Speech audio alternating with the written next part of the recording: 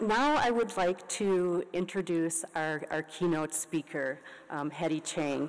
Hedy is the Executive Director of Attendance Works, and she began her work researching chronic absenteeism back in 2010 when very few, if any, schools were really tracking those types of data and chronic absenteeism.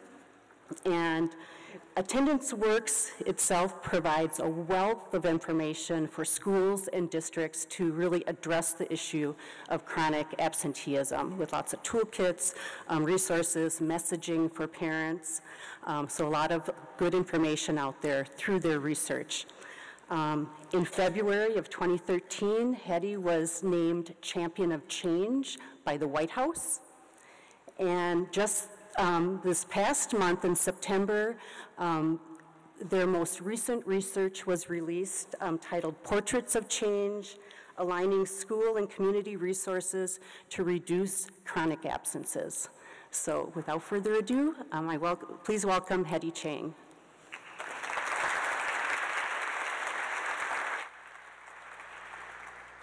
Good morning. Okay, is this, good? Okay. So it is such a pleasure to be here. Let me just say a couple things. You know, actually, we launched Attendance Works in 2010, but in 2006 is when I started doing the research to start Attendance Works. I didn't know I was starting Attendance Works then. I had been asked by the Annie Casey Foundation to look at whether or not kids missing too much school in kindergarten and first was a reason they weren't reading by the end of 3rd grade. And Ralph Smith, who was the then senior vice president, asked me to do 3 things. He said, figure out what's the prevalence and scale of chronic absence, figure out what its impact on academics is, and look for promising interventions that might actually affect attendance. And that's how I got in touch with Check and Connect and Sandy Christensen. And that was probably in about 2007. Sandy and I were trying to remember, we probably have to look for some old email where I talked to her, and Sandy is right here for those of you who haven't met her. She's been such a fabulous innovator on this work, and all of the people involved in Check and Connect. I'm going to talk today a little bit about how Check and Connect fits with our overall framework. What I've always been struck by is how there is so much synergy between what Check and Connect tries to do and how we think about it. But I think we come at the issue in slightly different ways. You're almost adding up from individual kids, and we're looking at patterns of data to try to shift a system of which the intervention of Check and Connect is one piece of that system. Hopefully that makes sense. Before I start, I want to ask just a couple questions because I realize I'm not sure I know who all's in the room. How many of you all work at a school site level? All right, quite a few. How many at the district level? State level? Few? How many people are working federally, nationally? Couple. And how many of you are in school? You work, actually, you're within the school district or Department of Ed or somewhere in schools. How many of you are from community partners that partner with schools? Okay, one last set of questions, and I'll leave you alone. How many of you are working elementary level? Middle schools? High schools? All right. Okay, actually I lied. I did have one last set of questions. How many of you guys are on the East Coast? Midwest? And we're in Minnesota, of course, more larger on the Midwest. South? How about West Coast? I will admit that today's been a tough day starting up. I live in San Francisco. I have staff. It's actually pretty challenging times to keep moving forward when you have sort of really catastrophic events. I don't know if you all have been seeing the fires, but you cannot fly out of the Bay Area without flying through a haze of smoke. It's just horrifying, and almost everyone you know is affected in some way, because we're not that big of a community. But that said, I think one of the things I find power in our work is even when there's crazy things happening in the world, there are things we can do for kids, and there are things we can do to make life a better place. And reducing chronic absence is actually one of those very concrete opportunities. Just a couple things. How many of you have actually been onto the Attendance Works website? Yay! And hopefully by the end of this, all of you will have raised your hand. A couple key things just to know about Attendance Works. We are a tiny little nonprofit initiative. Sometimes I feel like it's the Wizard of Oz. If you actually open the little curtain, you'd be surprised there's like 5 of us sitting there. But we have a website that has 250,000 people on it every year. So, you know, you can't tell how many people sit behind a website. We actually are a virtual organization because no one ever wants to come to us. They only want us to come to them. And the key is we're a giveaway strategy. You'll notice our website has tons of free materials. We are a nonprofit. My associate director always says we're your favorite 4-letter word, F-R-E-E. But in any case, this is sounding a little loud. The key to our work is what I know is you can't do cookie cutter approaches to getting kids to school, right? You have to know kids, you have to build relationships, that's what Check and Connect is built on. You have to know the language, you have to know the context. At the same time, there is a core of what happens to getting kids to school that is not that different. You have to tailor it. You can't, you know, take it off the shelf. You have to make it meaningful. If you start from scratch to invent everything that you're ever going to do to try to get kids to school, you'll be so tired by the time you get to tailoring it that you won't actually be able to implement with the kind of care that you need. But I guarantee you that maybe 80%, 70, 80% of what you've tried, someone else in this country tried before you.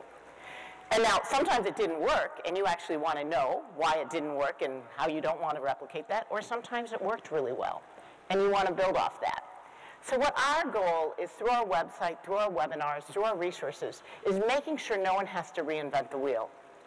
We don't have sufficient resources. We're not investing in our public education systems in the way that we need to, and that means we better be as effective as we possibly can with what we have so it makes a difference for kids and families.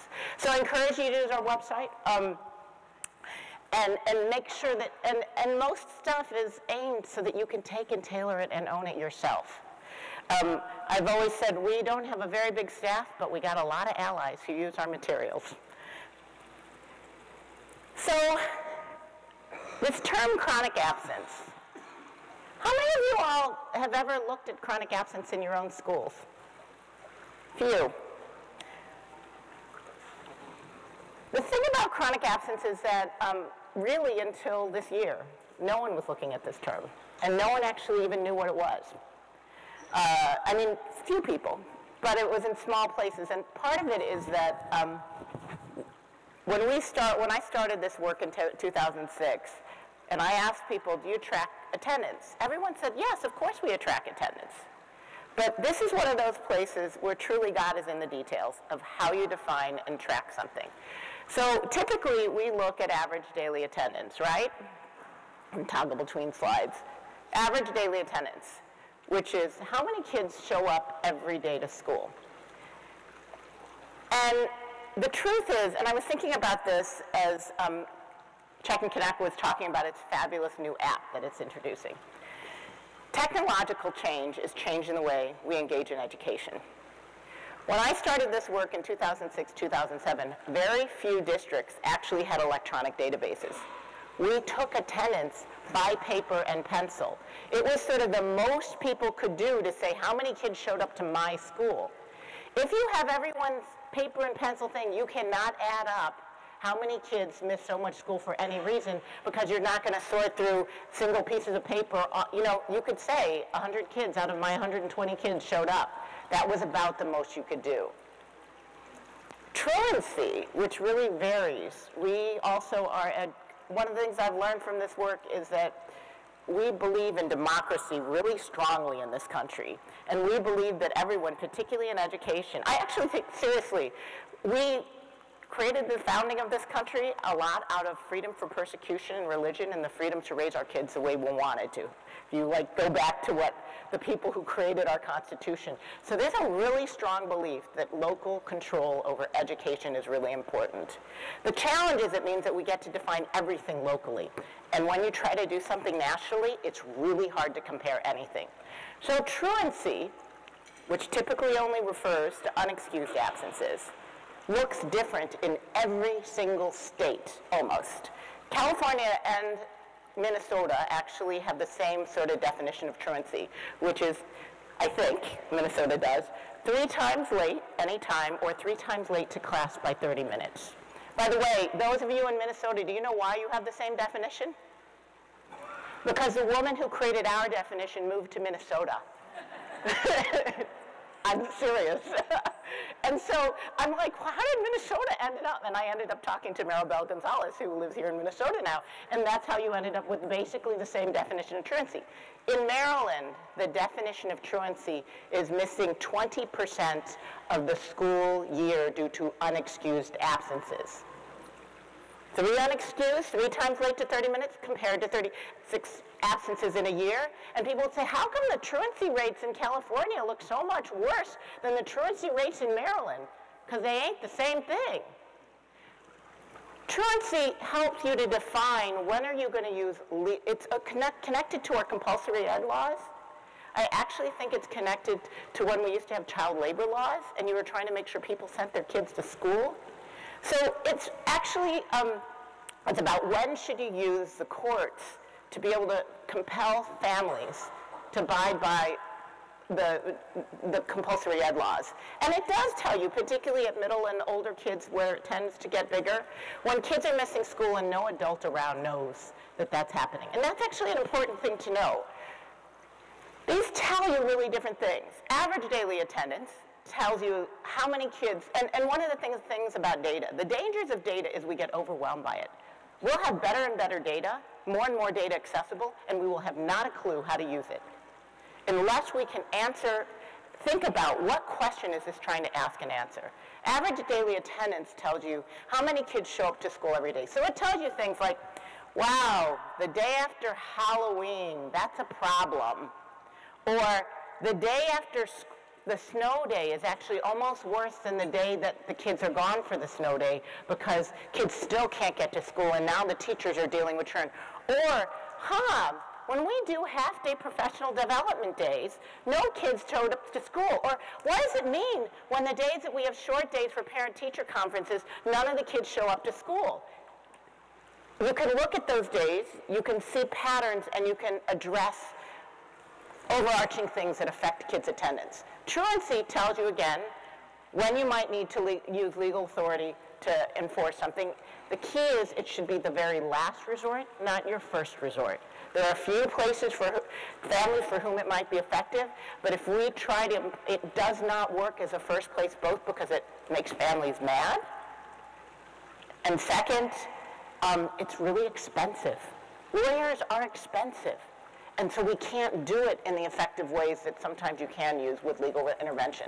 Chronic absence is who's missing school, so much school that they're academically at risk. And just a couple things about that.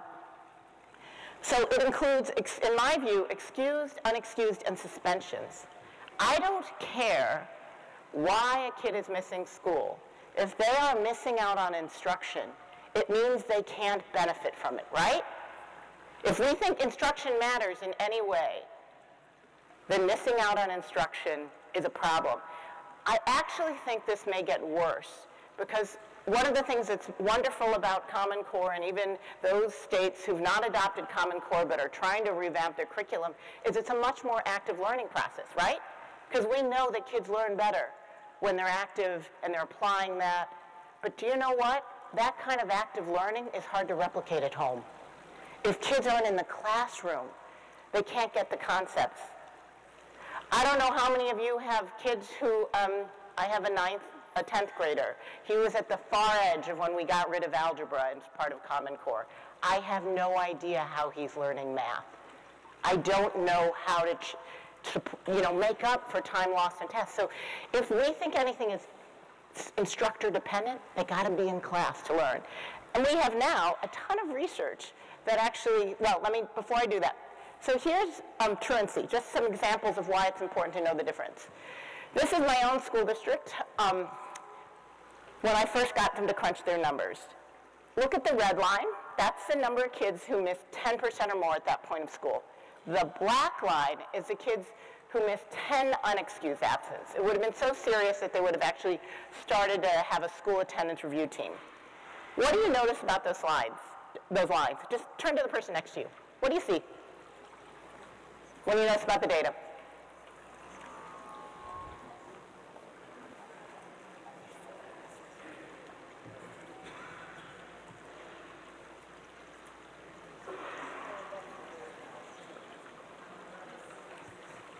Okay, I'm jumping down for a second. All right, anyone willing to share? What did you see about the data? Okay, someone, this table, what did you notice? The older the students get, the closer they get. So truancy is a little more accurate on unexcused among older kids than the younger kids.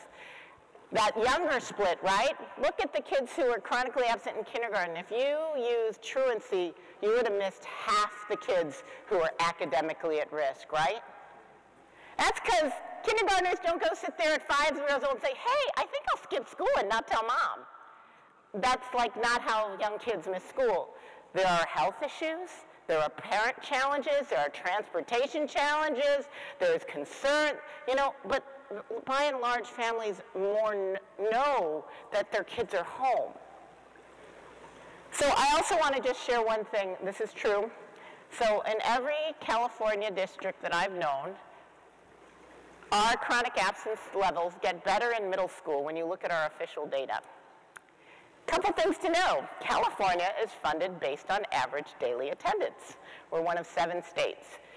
State law says as long as child shows up 1 period, they get counted as there. What happens in middle school? We shift to period attendance, right? Usually chronic absence gets worse in transition years. It doesn't look like it's getting worse in our transition year, but I'm not convinced that the data's right. And in fact, my school district reran its data. It's significantly worse if you use period attendance and you miss 10% of any periods instead of using what we report to the state. Now, it's not because my district's trying to, falsify information. They're just trying to make sure they have resources. But the problem is what we're paying for, what we're collecting for average daily attendance creates a disincentive for being an effective early warning system, right? Because an early warning system is based on the fact that you have valid data identifying kids as early as possible. And so one of the things to always use for data, and one of the things I think that is going to happen is more data on chronic absence is going to be available than ever before, is you should look at the data and ask the question, does this seem right? And if it doesn't, you have to ask whether we've got data accuracy issues, because if we want to use data to target intervention, it's only as helpful to us as it's accurate. This is looking at average daily attendance, and this is the other thing that I hear all the time. We have good average daily attendance. Why should we be worried about our chronic absence? And in this case, what I know is you can have 95% average daily attendance and still have as much as even 20% of your kids chronically absent. If you have a school of 200 kids, right? 10 kids don't show up. You have 95% average daily attendance. It's not the same 10 kids who don't show up day in and day out every single of your 180 days of a school year, right? If it was the same kids and they never ever showed up, the likelihood that they would still be enrolled by the end of the year is kind of slim. 180 days, 10 empty seats every day, that's 1,800 absences, right? Let's say you had 50 kids, each who missed 20 days over the course of a year. That's 1,000 absences. You still have 800 absences left to spread among all the other kids. That's a 25% chronic absence problem. People keep thinking they don't have a chronic absence problem because they have high average daily attendance, and high average daily attendance does not tell you whether or not you do or don't. By the time you have chronic absence levels at 20, 25%, the churn that's happening in your school now means that the level of churn is actually affecting the educational experience of all kids. So it's not just a kid who's chronically absent whose academic experience is being affected, but now you've got teachers who are trying to figure out whose educational need am I going to meet? And we got pretty big classrooms in this country. There is actually research by a guy named Michael Gottfried who showed that chronic absence affects their peers, and some peers are affected more. Interesting, kids on special ed were affected more. Girls were affected more. Low-income kids are affected more. I think these are kids who get affected. You know, there's some kids, you sit them in a corner, you can have total chaos, and they just keep going. There's other kids, I have these theories about why girls might be more tuned to their socialization in the classroom, who their experience gets affected more.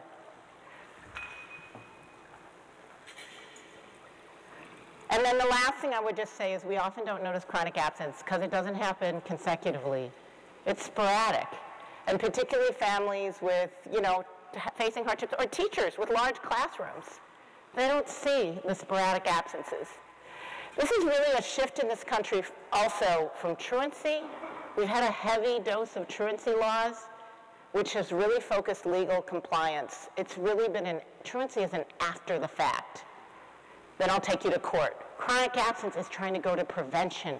Say, where are their kids at risk because there's been chronic absence? And then how do I prevent them from missing so much in the classroom that they now need academic remediation? So, can I get 3 people? 3 volunteers? I promise it won't hurt. Please.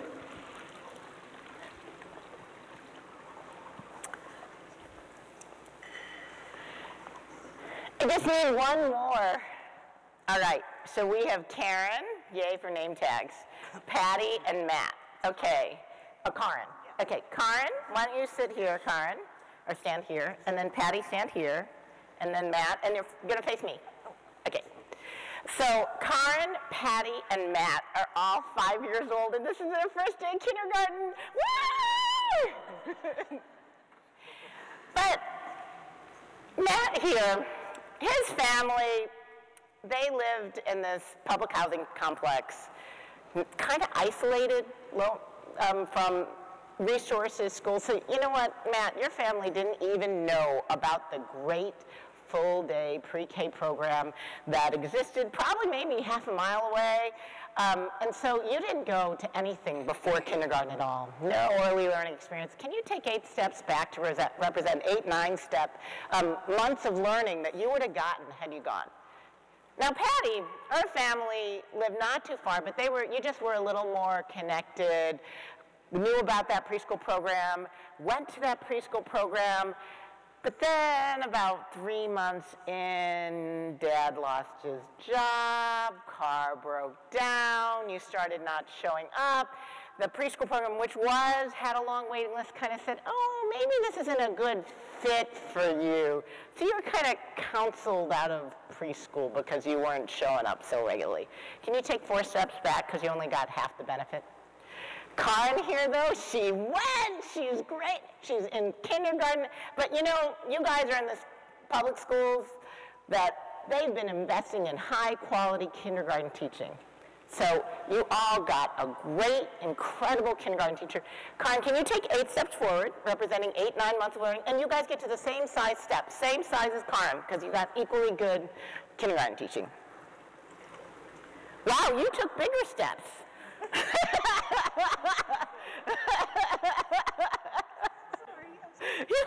Well, some kids expand faster, you know. You were really trying hard when you were in class. You spent extra time with that teacher. That can happen, by the way. That's okay. I'm just teasing. I one time did this with kids, and there was one kid, he was not going to be left out. He was like, I'm going to take really big steps. But there's some truth to that. Anyway, so you guys got into kindergarten, but you know what happened, Matt? So what happened is, and one of the reasons your parents didn't send you to preschool was actually the places that you were living was, it was kind of, there was mold. Your parents were actually a little worried that you might have asthma. And by the way, have you guys ever seen kids, though, who the first time they're in kindergarten, it's the first time that child has ever been with a non-family member? It's the Klingon kids, right? They scream a lot. Everyone's upset. The parent feels guilty that they've just put their kid who's screaming. It's a hard transition. If kindergarten's the very first time, and these are big classes, it's a hard transition. So you were having one of those hard transitions, but you also noticed that if you said, Mommy, I kind of have a stomach ache, Mom was like, oh, I think, Matt, you should just stay home with me.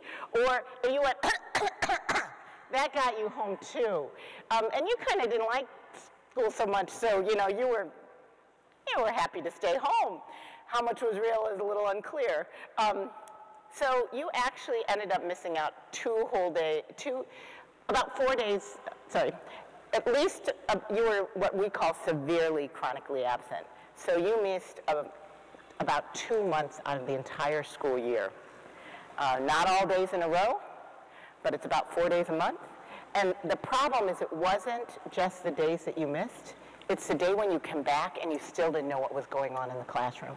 So can you take 2 steps back for the 2 months you actually missed, another 2 steps back for the days that you came back and didn't know what was going on?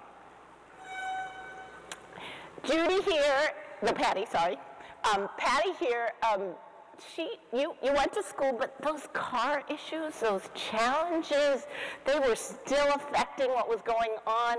So by the time you got into, so you actually missed about a month. So can you take 1 step back and then 1 step again for the day when you came back? But Karen here, she's doing great, she's excited. And by the time the summer comes, Karen sees this program at the library. It's all about reading and, just keeping up in the summer, and you're like, I want to be in that. So you sign up for that great summer literacy program. By the time you get into 1st grade, you're a month ahead. Can you take a step forward? But Matt here, who's running out of space, I think we'll just turn you this way. He sees that same program and thinks, I'm having none of it. Because I'm already feeling kind of behind. I'm embarrassed. I don't really like this stuff. And your family's pretty poor, so they don't have any literacy materials in the home. So can you take another 2 steps back? Because you actually end up 2 more steps behind, more months behind in reading, which is a common level of summer reading loss.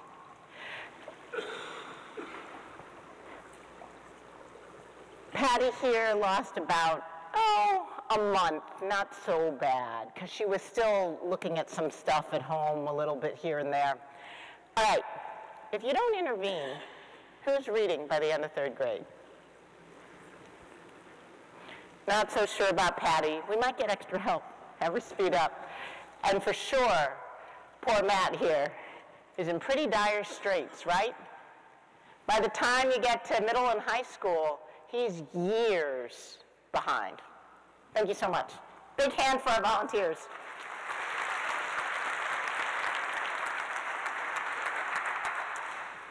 That, by the way, is called Illustrating the Gap. If you go on our website and look under Tools and TA and look at resources for parents, we actually have a detailed explanation of how you can run that. You can do it in about 4 minutes. You can do it as part of any parent-teacher conference, parent-teacher gathering if you want, to kind of talk about what that means. This is actually, for those of you who are more academic and prefer charts to interactive exercises, this is the academic data geek version of that pattern.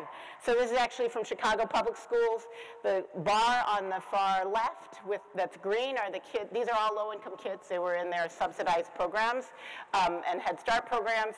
The kids on the left were the kids who were not chronically absent ever. The kids who on the right were the kids who were chronically absent in pre-K, 1st and 2nd. and they needed intensive intervention on their DIBEL scores by the end of 2nd grade. What they found in the Chicago public schools, there's great work done by a woman named Stacy Ehrlich, and this is the University of Chicago Consortium on School Research. What they found was, interestingly enough, the impact on attendance was greatest for the kids who came in least ready. So one of the reasons you come in least ready to school is because your parents have the least resources to kind of help you develop the literacy skills at home, right? So the kids who showed up more gained more. The kids who showed up less lost more. Make sense? And on every dimension, whether it was social emotional learning, math, or numeracy, reading, pre-literacy skills. What they found in Rhode Island, where they actually have longitudinal data. By the way, I don't think anyone in Minnesota, because we're here, I don't think Minnesota's ever looked at chronic absence statewide. Maybe it has changed for ESSA. You have the data here. There are most states, with the exception of mine, California. I think actually almost everyone has already changed this, and Maine. We're both in the early stages of collecting attendance data. Most states have attendance data in their longitudinal student data systems and could calculate this. They just may or may not have done it. But in Rhode Island, which was an early adopter of looking at this, they found that when they could take a cohort of kids, chronic absence in kindergarten predicted lower literacy in 1st grade and worse outcomes, and it grew over time by 5th grade. One of the things that happens is if you have a kid who's chronically absent in K1, do you remember that slide from San Francisco? 3rd grade is typically a time when kids' attendance improves. I think kids are less dependent on their families, they get sick less, there's a whole set of things. But if you missed a lot of school in kindergarten and 1st, you can show up in 3rd and still fall behind, right? Because if you're not reading, you can still be in the classroom and not know what's going on. So by 5th grade, the kids who were chronically absent in kindergarten, that predicted higher suspension rates by the end of 7th grade. So you have this pattern that started really early. Now you're not reading by 3rd grade. Now in 4th or 5th or 6th grade, you're not going to show other kids that you don't know what's going on. You're going to probably misbehave, or because you're not engaged. The challenge is we didn't notice early enough. Now, there are kids who they lose it in the transition grades are hard grades. So there are some kids who did okay in elementary school, and 6th grade, the data shows. And this is one of those things that I think Check and Connect's been so great about. There's different data points. You know that, so this is an early and often. It's not that just because you showed up in kindergarten guarantees that you're gonna be good all the way through high school. But anytime you start to miss out, you need to intervene early, and if you don't intervene as the first sign of this, there are really potential challenges. And I will say it's true that chronic absence has a greater impact on literacy in the young kids among kids who are low income. Middle and upper class families sometimes have patterns of absenteeism, and they find ways to make up for it in literacy. By the time kids get older, maybe because we parents don't really know how to teach numeracy, you actually have to show up to school. You have to show up to school to pass algebra. You have to show up to school to pass geometry. Those things. I mean, families still might be able to find tutors to help make it up, so the impact is still a little differential. But really, by the time the impact on the sciences and math starts to increase and starts to be cross-class, whereas literacy is a little more concentrated in the lower grades among lower income kids. This is data and this is actually across all backgrounds from Utah.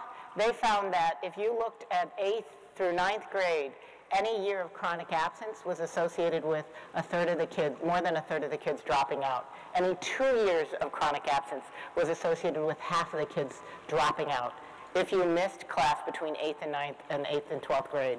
So the consequences of being chronically absent, which leads to course failure, which leads to you being off track for high school graduation, is very serious by middle and high school. Okay, so the good news is we actually know a lot now about how to address this issue. And we are in a watershed moment for advancing this work, because chronic absence, which was not ever understood as a metric, was included in the ESSA. And I will say that I think it was included because, as I mentioned, Attendance Works has a lot of champions in a lot of places. And we actually were connected with the Campaign for Grade Level Reading, which was a national campaign.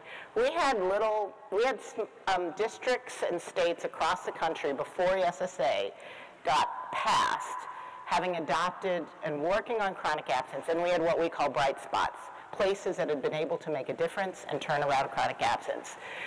We actually don't lobby.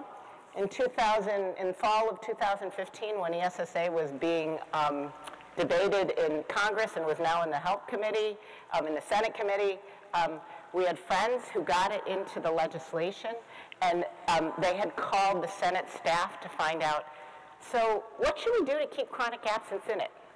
And the Senate staff said, don't do anything. We think there's bipartisan consensus. If you say something, someone might notice it's there, and then they challenge it. So we had the don't do anything lobbying campaign. No one say anything, and it'll probably go unnoticed. It worked.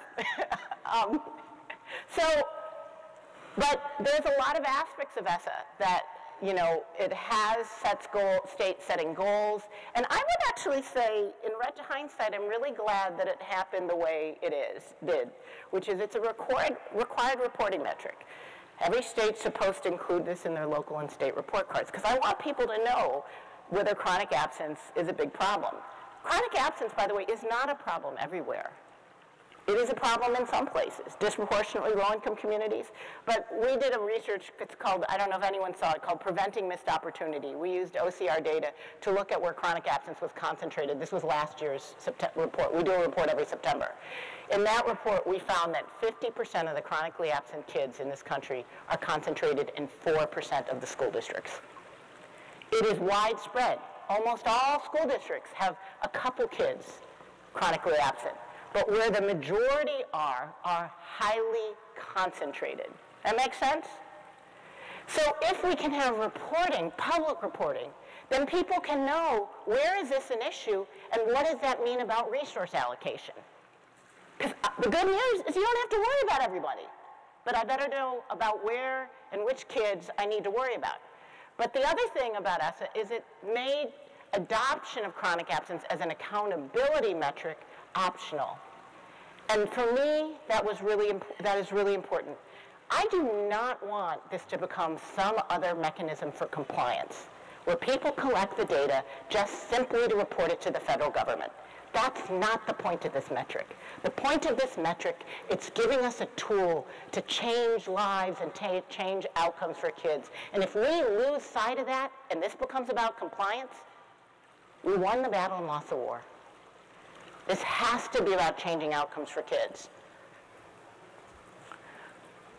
So the blue states are all the states that have some form of chronic absence as an accountability metric. And I would say there are even some states, like Mississippi is a standout of not having adopted it, but I know the reason they didn't adopt it is because Carrie Wright, the state superintendent, didn't believe in the quality of the data. She felt to adopt it as a metric now, while they have such challenges with quality, was a mistake, and she wanted to slow down the process. That is a completely acceptable decision to me. It doesn't mean she's lost sight of using it, it's just she has to take a slightly different pathway, which is tailored to the realities of her own state. So everyone has to adopt this. Now, the other interesting thing, so I was telling you about truancy and how every single place defines it differently. Chronic absence, it's still up to everyone to define it. But what we did was we went out really early with all our state colleagues saying, let's think about what might the best definition be. And we recommended adopting missing 10% or more of school, because we knew that that could be an early warning metric. The reason I don't like day metrics is if you say kids missing 18 days, and everyone thinks, oh, at day 17, I better take action so my kid isn't missing 18 days. attendance doesn't work that way. It's not like from 17 to 18 you get remarkably different outcomes. We're just trying to kind of, it's a slope. And the question is, where on the slope are we trying to, say that it matters in terms of end-of-year accountability? The truth is, 2 days a month, every single month, gets you to be chronically absent. What I want you to notice is the kid who missed 10% the first month of school, so that you stop it at 2 days before they keep going. And that's why we wanted the 10%. And the good news is that we might actually get a consistent definition across the country on this one metric, which then would allow us to compare across states, to look for best practice, to look for downward trends, to look for commonalities. That's why we want common metrics, because otherwise it's just kind of hard to do national work. We also, this was Portraits of Change that Eileen mentioned. We used OCR data. So OCR is the only currently national data set available. And we used their data to try to look at how concentrated was chronic absence. What we found was that about 1 out of 10 schools in the country has 30% or more of its kids chronically absent. Another 11% has 20% or more. I think we need to look at what's happening in these schools with the high and extreme levels of chronic absence and think about them differently from the schools that have modest or low levels, right? If you're dealing with a third of your kids or more versus less than 5% of your kids, your strategy can be really different. You can have a more individual and not maybe have as much of a systems approach when you have a handful of kids. When it's a third of your student population, you got to look at the universals, because something is affecting a huge portion of the kids in your school. The good news, though, is that we actually compared kids by levels of poverty. So if you look at the band at the left, these are all the schools with more than 75% of their kids in poverty, okay? Now look and notice, 19% of their schools have extreme chronically absence. 19% of the schools have very low levels of chronic absence. To me, this helps me know, one, this is not inevitable. Yes, kids in poverty have a harder time getting to school. Yes, that means they have serious challenges. But it's also true what schools and communities do together can address those barriers. Because you didn't get 19% of your schools with less than 5% of their kids chronically absent by accident. Someone did something. And we have equal numbers of schools that have done something that haven't been able to grapple with this problem. So we know this is a solvable problem, and we could even use our data on a statewide or local basis to figure it out. And I will say, not everyone, it was like check and connect. Sometimes I find people, they've done something. They didn't even know the term chronic absence. They were just using common sense and other measures, and they were doing things that make sense, because there's a lot about getting kids to school that is not rocket science. Kid misses school, I'll go talk to them, I'll find out what's going on in their lives, I'll solve the problem, right? It's just that we haven't been doing it in as smart of a way as we could because we haven't been data driven. We talk about, there are sort of 5 key ingredients of a systemic approach. And this is what I want to offer as a complement to how you think about Check and Connect. I think Check and Connect is part of this, but this is a framework. We need actionable data so that we know where to take action, and it needs to be accurate. We actually, to be honest, we have shared accountability. The question, so here's my biggest fear, and I would not have chosen the scale. We went from 2 states with accountability in April. It was my state of California and Connecticut, which we'd been working with for a long time, to 36 states plus DC 6 months later. That's a level of transformation policy-wise that I never imagined would be possible. My biggest fear is now you're going to have all this data on poor attendance. My biggest fear is that when you see lots of kids not showing up to school, what most people will think is those kids and families just don't care. They will blame kids and families for not getting their kids to school. And we're in an environment where blame is more the norm than less. And I so fear data going out when, if the key to improving attendance is positive engagement, it's my ability to not blame a kid, but say, oh, Sandy, I missed you. I noticed you were missing from school. How can I help you? And one of the reasons mentors are so important is the first time I say to Sandy, hey, I noticed you were missing from school, she probably is not going to tell me why she was missing from school. She doesn't trust me enough. Maybe the 10th time that I call Sandy, you got to persevere, Sandy will start to open up to me and I can figure out the issue that I need to help her and her family solve, right? If the key is positive engagement, but the norm is, if my first interaction with Sandy was, Sandy, how come you didn't get to school? Don't you care enough about your education to get here on time?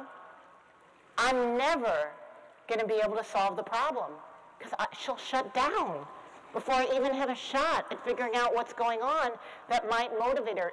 Bob Balvance, who's a partner, talks about when kids start showing up to school, it means you either have to change a behavior or you have to solve a problem, right? Relationships are essential. But negative, punitive action is not the foundation for building a relationship. So that's why we need to have actionable data and shared accountability, but we need to send a message, and that's why we did Attendance Awareness Month. We wanted to get a whole bunch of allies trying to send a positive message about why you should show up to school, how we can help you, and then we need to build the capacity of people to be able to use that data. But the key is also strategic partnerships. Because one of the things, it's not just about what people in schools think, it's about what people in communities think. When you have high levels of chronic absence, it means there are community challenges, whether that's foreclosures, lack of transportation, environmental hazards, unsafe paths to school, lack of access to health care. Those don't get solved just by schools alone. And you have to then use that data and convince community partners that we got to partner together. Because honestly, we have safer communities together when we work together. We have more vibrant, positive communities. But that's what part of the data needs to be used for. I'm actually going to move through this. So one of the things that we think about is that it's helpful to think about the factors that contribute to chronic absences falling into these 4 buckets. One is myths. Families don't recognize that just missing a day here or there can be a problem. It only matters in the older grades. Certainly people still have long images of kindergarten being this nice, easy socialization to school. Probably was when I was in kindergarten, but it's not what kindergarten today is now. There's these real barriers, issues of aversion. If you see suspension rates going up at the same time as chronic absence rates, you know, when you have poor school discipline, it's not just that the kid misses school when they're suspended. It's that the kid doesn't come back the day they were supposed to come back because they think they were mistreated and no one wants them, right?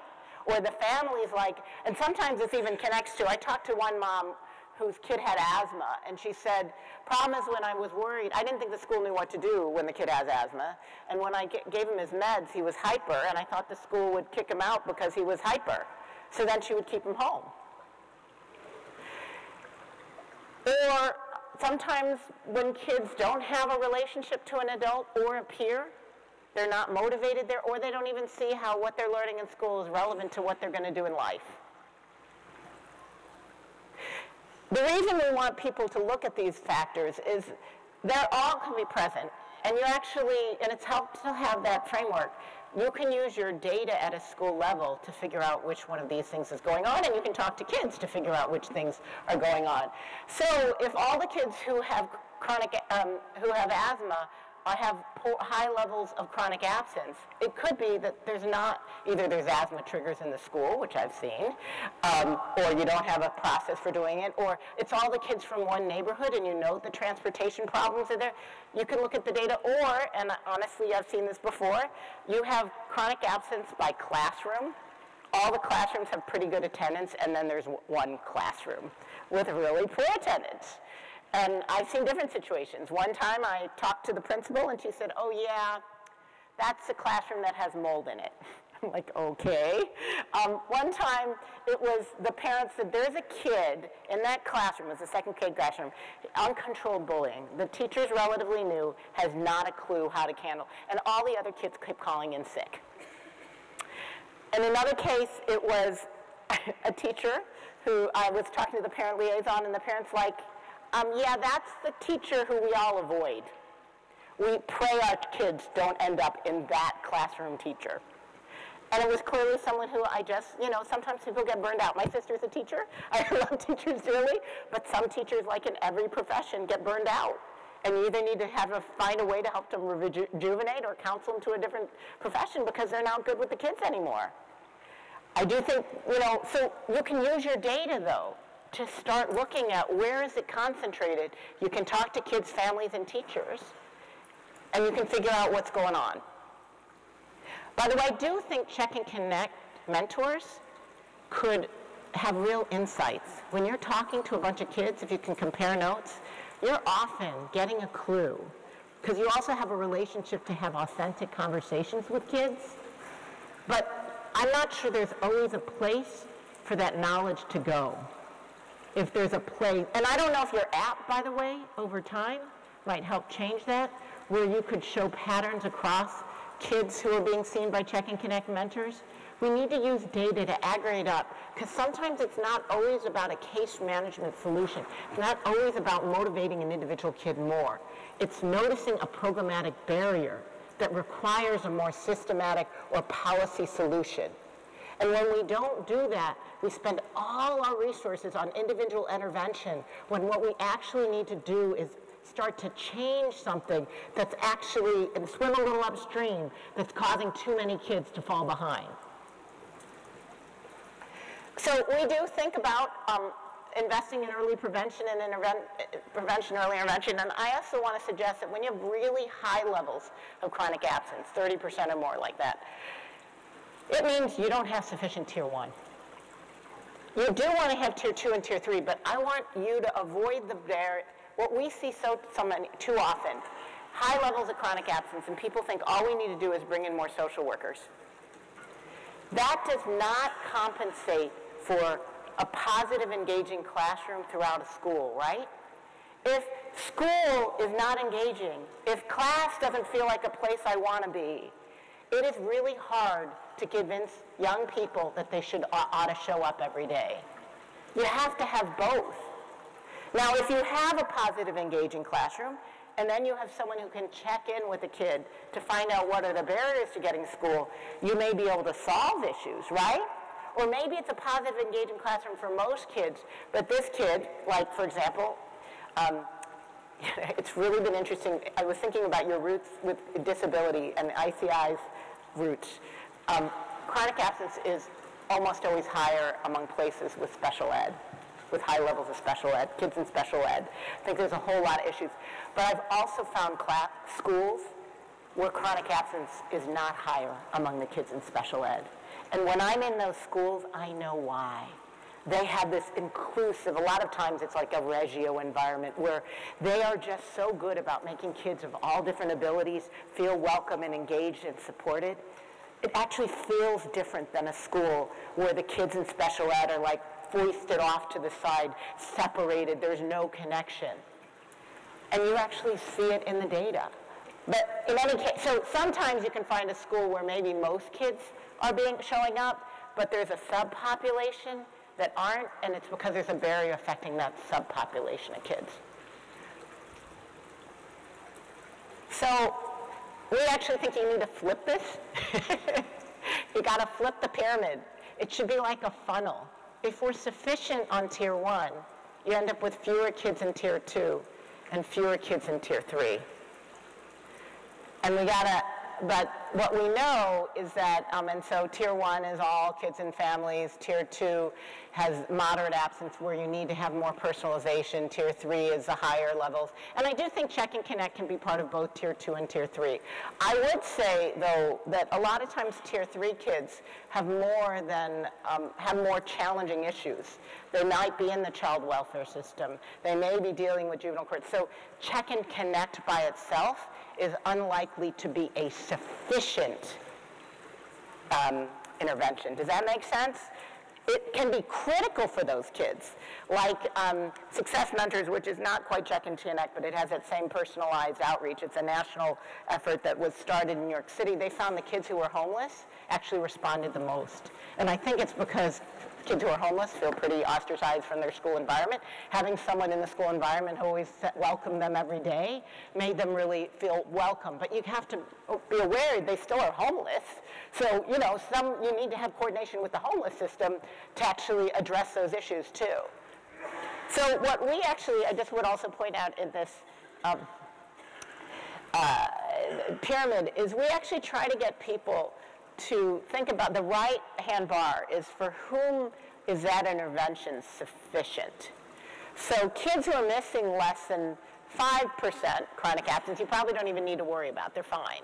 The kids missing between 5 and 9% are the kids at risk, who if you do like positive incentives, by the way, I don't think this is perfect attendance, but it's like every time a kid shows up every day, 1 week, you know, they get recognized, that kind of stuff.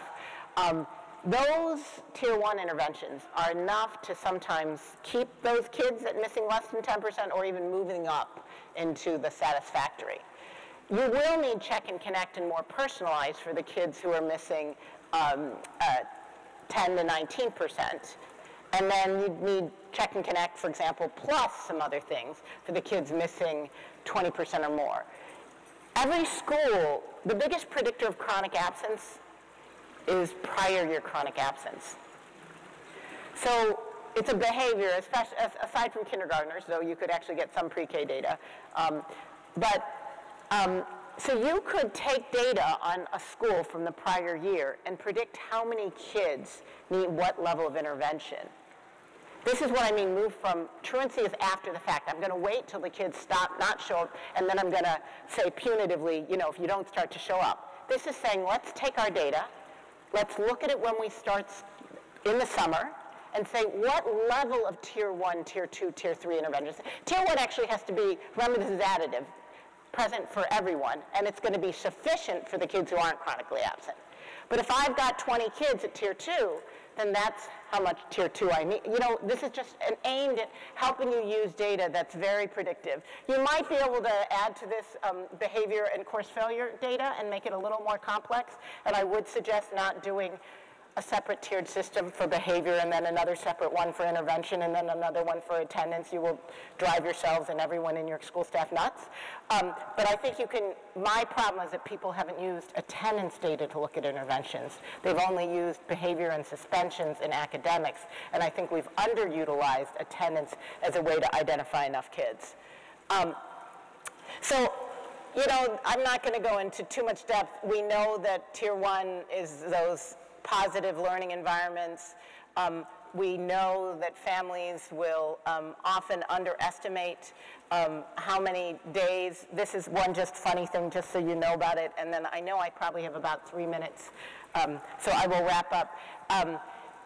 They did a survey in California of 800 or so families. This was Kamala Harris, who's now our senator, was one of my strongest allies. And by the way, having attorney generals be your ally is really helpful because people don't think about them as talking about the importance of investing in prevention. And she did. She really talked about a public health model and how being smart on crime was investing in kids' education. Those kind of allies are absolutely invaluable. And what they did was they talked to all these families, all of whom they know their kids had at least missed 10 days the prior year. And when they asked them if they had missed 10 or more days the prior year, only 30% of them said yes. When they asked them, did you miss 2 days a month last year, 90% of them said yes. Just think about for a moment. It's just families don't see it adding up. We have resources. If you go onto our website, we have a video discussion guide. You can use it with families. You can talk about this work. We have a student attendance success plan that you can get families to track their own chronic absence or track their own attendance. And you also get them to think about who are their supporters. How do we have a network of support each family to get our kids to school? But this allows families to be more proactive. You can both use this in Tier 1 and Tier 2. Tier 1 being that you introduce it at the beginning of the year and say, this is what we want all our families to do. And Tier 2, you go and check in where that is. For Tier 2 interventions, that notion of using the 10%, looking at the past year. You could also use the data on the first month of school to start triggering who's starting to be chronically absent. And I would say the kids who had chronic absence in the prior year or who had siblings who were chronically absent, I would make them the highest priority for personalized intervention. They do know from Baltimore that if you missed a lot the first month of school, it predicted on chronic absences throughout the year. There are a whole set of activities. We have resources, again, that can help you think about it, but Check and Connect is one of them. And then in Tier 3, you're going to want to think about how your work integrates with other folks. So this is my last comment here. How many of you guys have a car? Anyone have cars? How many have ever had a little check engine light go off on your car? How many of you didn't pay attention to the check engine light and went on a long driving trip to go see your parents for Thanksgiving, and then the car breaks down with your husband and 2 kids in the back? It's not pretty. So I think chronic absence is like that check engine light on your car. If you ignore it, it truly is at your personal peril, right? Because the thing is,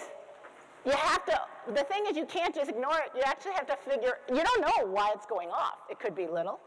It could be a big deal. Someone has to actually open up the hood and figure out what might be causing it.